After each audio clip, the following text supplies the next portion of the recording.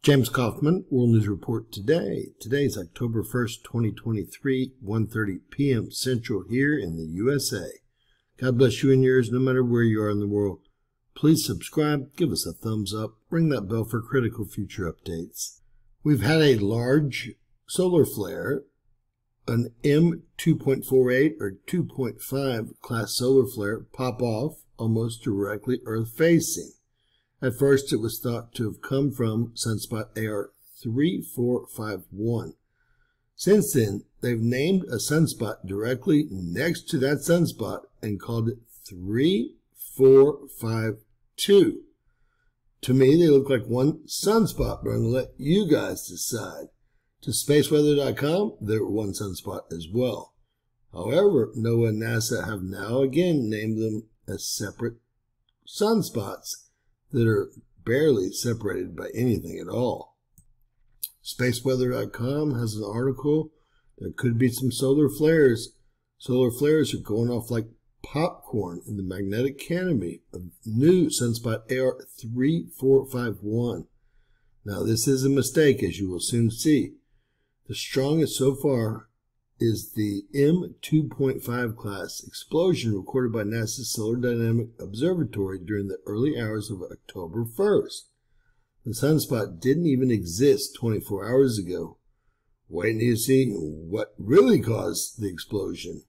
Since then, it has grown more than a dozen dark cores, 2 of them wider than Earth.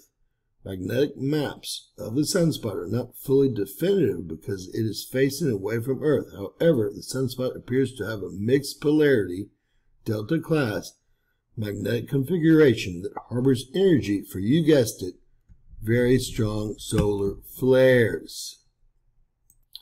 Now, as you can see here, we've had a new sunspot, AR3452, and that is where the larger M2.48 M2.5 solar flare actually erupted from.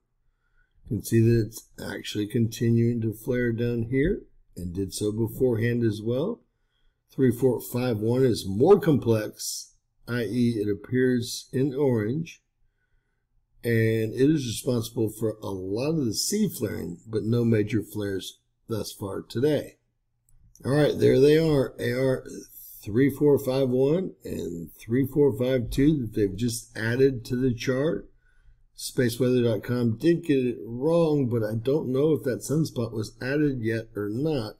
We can see that it looks like one large sunspot region, but again, they've actually added AR3452 and claimed that the M flare was originated from that sunspot group separate from AR3451.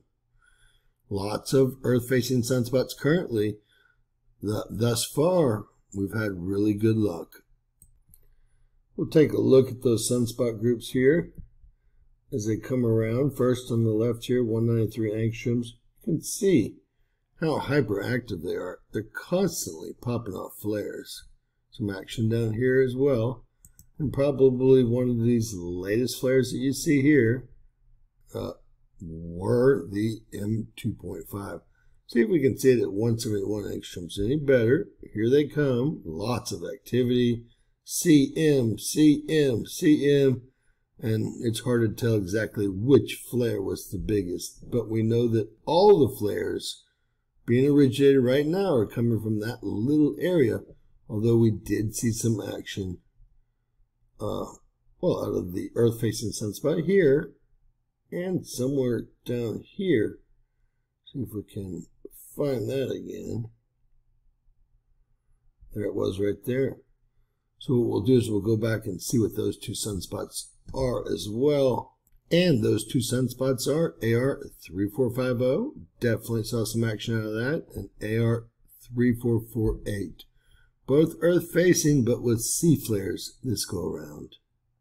If I were you, I would be expecting large M flares the rest of the week based on those two sunspots that are continuing to grow, running a C plus baseline here. And I think that will maintain as well with those sunspots continuing to flare, even if it's in the C range.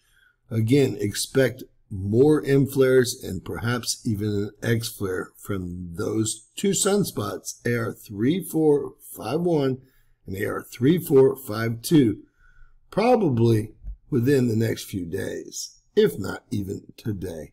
God bless you guys. Share, subscribe. Always remember that anything's possible in Bizarro World.